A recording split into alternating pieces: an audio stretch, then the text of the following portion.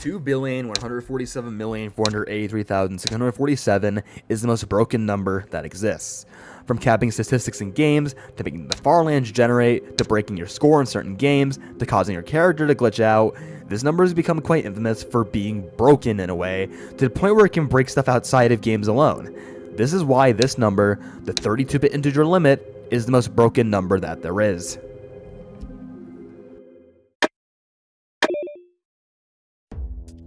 So I've explained this a little in the past, but I think it's always worth re-explaining. Numbers use binary or base 2 to store what it is. It's simply just a different base to represent numbers, just like base 10, but for powers of 2 instead. So instead of each digit representing a power of 10, it represents a power of 2.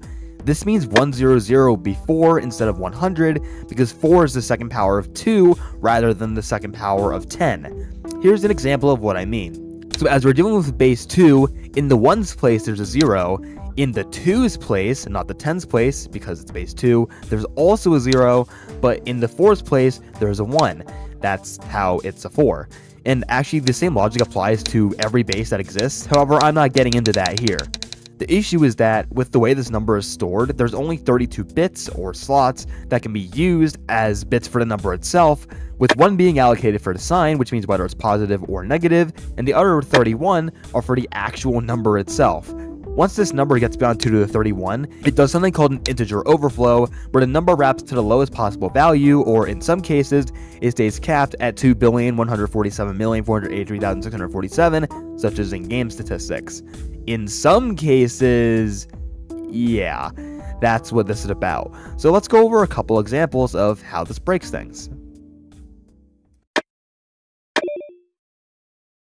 This is easily the most common example of a broken thing within a game, the fartherlands, and actually even the fartherlands by extension. At 12,550,824 and 1,004,065,923, the far and fartherlands show up. But there's a very specific reason those numbers pop up, and it has everything to do with the 32-bit integer limit. For the fartherlands, you take this number and divide it by 171.103. That gives you the fartherlands distance, and that number, 171.103, isn't a coincidence either. It's actually the amount of pro and noise iterations per block, or times a random value between 0 and 1 is picked, essentially, which is how Minecraft gets its natural terrain look. As for the fartherlands, it's the same thing. Take 2,147,483,647 and divide it by 2.1387875, which is the selector noise iterations per block. In both of these instances, at their respective distance, stuff breaks, and it's very visually obvious too, so that's really cool. There's also another thing that breaks, and that's fancy clouds in old Minecraft versions. If you take the amount of blocks out they break, which is about 25.9 billion, and divide that by 12, you get the 32-bit integer limit. That's how many quote-unquote pixels away from spawn it needs to get to break, and by pixels, I mean pixels in the cloud texture. Actually, there's an even more visually obvious bug in another game, and this one I have legitimately covered before. This is Roblox's floating point limit. While nothing here specifically breaks at 2,147,483,647, it does look really fucking cool, and by that, I mean your character kinda just disappears and stuff. Also, at this distance, your camera refuses to work properly in the right circumstances, such as when you're on all 3 axes because of floating point precision issues. This doesn't just apply to Roblox, by the way, it applies to every single game that has used floats as their system to store numbers ever. This includes games like Minecraft Bedrock Edition, which, while it doesn't break anything specific at 2.147 billion, does crash there. It really starts to break past 131,072 instead, but hey, it's a power of 2, can't go wrong with that. In Java Edition, it does the same thing at 131,072, but at 2 to the 48, or 281,474,976,710,656 instead, and it crashes like in Bedrock with the stripe lands, and 9,223 quadrillion 372 trillion 36,854,775,807 with this mod that extends terrain generation, give or take. This applies to every game that has ever used floats or doubles as its positioning system ever, and yes, I mean all of them, even in this one very niche game called Cosmic Reach, which actually breaks how this next example does. What this next example is is with old versions of the Optifine, where it had this really weird bug that affected how blocks looked really far out. This isn't the Roblox one, by the way, as it's affected by your screen's pixels rather than the values you're working with in-game directly. So at 32,767, the loss is 0.0019533125, which multiplied by my screen's resolution means horizontally it's about 3.75 pixels of loss, which is 4 rounded up. That isn't too noticeable. However, at 131,072 or so, it becomes really noticeable with 15 pixels of loss rather than 4. You can probably see how this would spiral out of control really fucking quick. So yeah. Actually, here's a couple examples of this very thing. Before we do this, by the way, here's a seizure warning until this timestamp. You're gonna need it. So this is 50,000, 100,000, 500,000, a million, 16,777,216, which I'll get into the significance of that later, 67,108,864, and finally, half of the 32-bit integer limit. Yeah, you could probably see why you would want to fix this bug. On top of this, there's also old versions of Minecraft Beta where only the camera bugged out in the same way Bedrock Edition's positioning does. It bugs out starting at 8,192 or so, and it gets worse from there. There's also a couple more niche examples like your breaks and broken ones 4 and stuff like that, though I don't really think those are worth mentioning that much. Either way, for now, let's move on to part 3. This is likely the most common example of an integer overflow in the world as a whole, but if you don't really know what Unix time is, don't worry, it's actually really easy to understand, and I won't go too much into specifics here. So in the 1970s, Unix time was developed as a way to keep track of time for the operating system Unix, going up by 60 units per second rather than 1. This would be able to represent about 2 years worth of timestamps up until around March 1972. Eventually it was changed to tick up by 1 per second, which is what is used now. There is one issue though. This system relies solely on the 32-bit integer limit to keep track of timestamps, not an unsigned one either, which would allow for all 32 bits to be used for the number, doubling the amount of seconds allowed. Meaning, it will break at 2,147,483,647. But when is that specifically? So this is actually fairly easy to calculate. We know it starts at January 1st, 1970 at 12 AM, which is called the Unix epoch, so that isn't really any issue at all.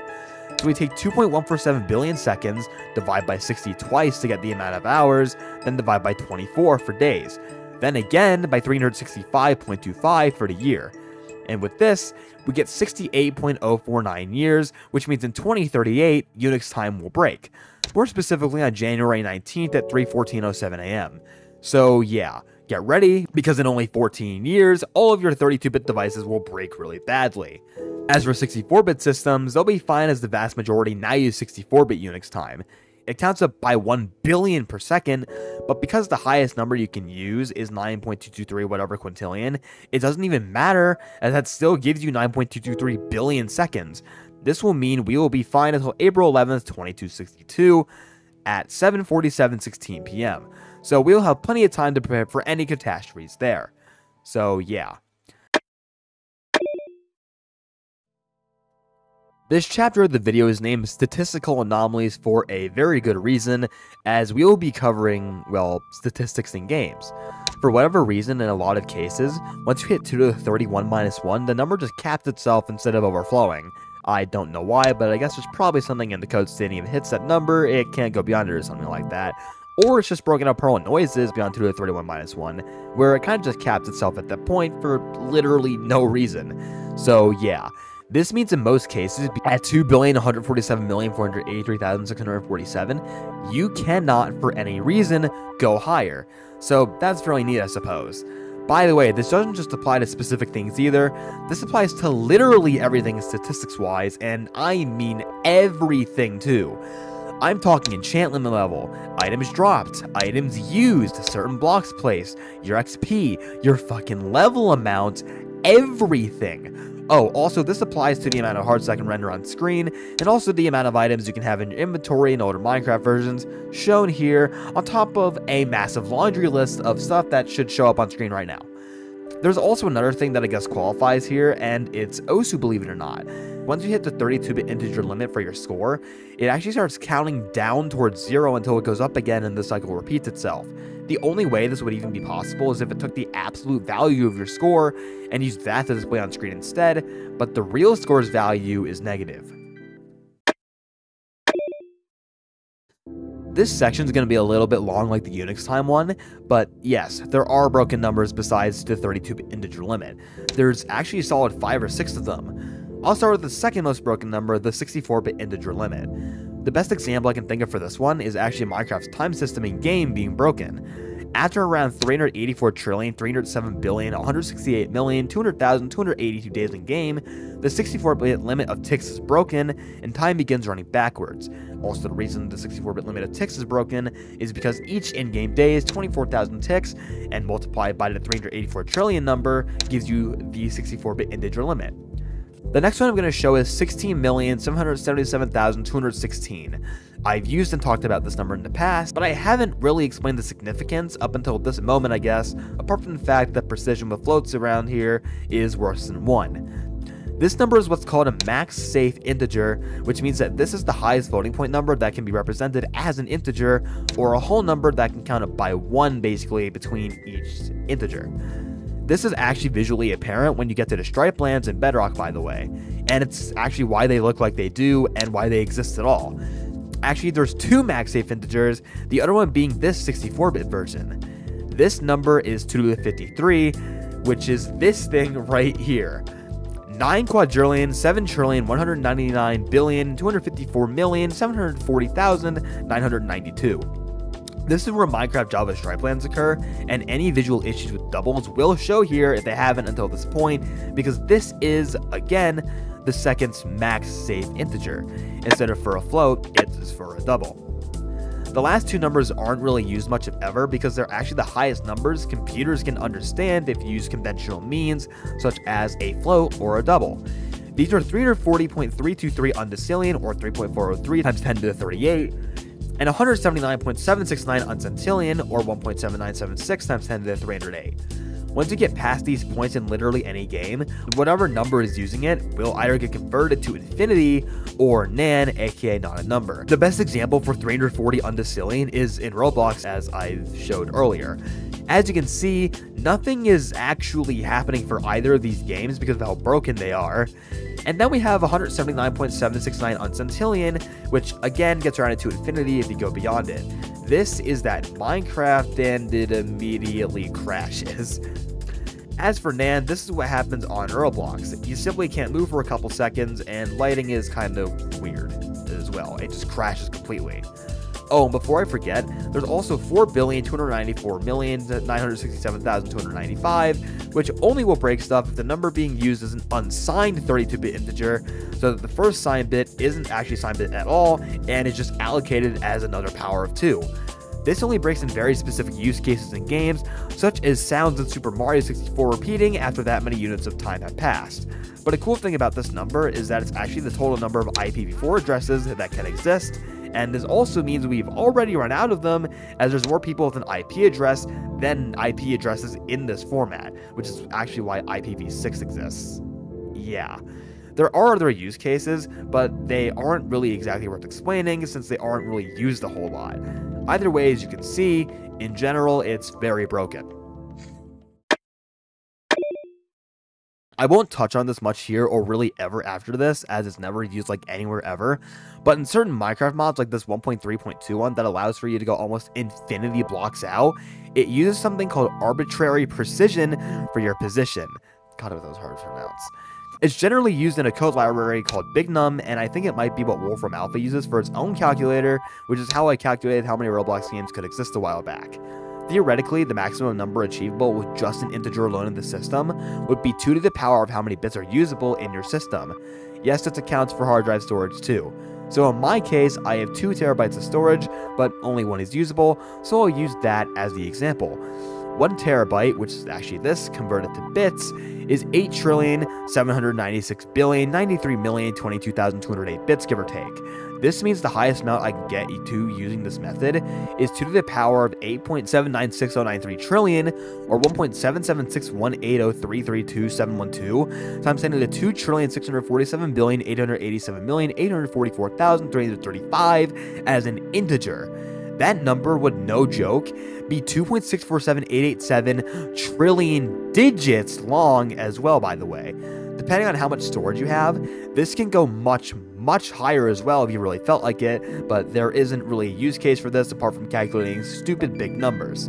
On top of that, there's also stuff like quadruple precision floating point, which is this, where the exponent is 15 bits and the fraction is 112, and the maximum number is this, and octuple floating point precision, where the exponent is 19 bits and the fraction is 236 bits, meaning the highest possible value is this. More specifically, 1.6113 times 10 to the 78,913. Yes, seriously. So yeah, that's how 2,147,483,647, along with its counterparts, are the most broken numbers that exist. It's even broken and unique in ways I didn't mention here, such as it being a Mersenne prime, which is the prime number directly under a power of 2. The 8th one for that matter. And while again, other numbers do break certain things, they're much less prevalent than this one, apart from the 64-bit integer limit, as that is really common nowadays, but still likely less infamous than 2 to the 31 minus 1, and also I made a video about that number specifically, so whatever. So yeah, that's how 2,147,483,647 and its counterparts are the most broken numbers that exist. Thanks for watching.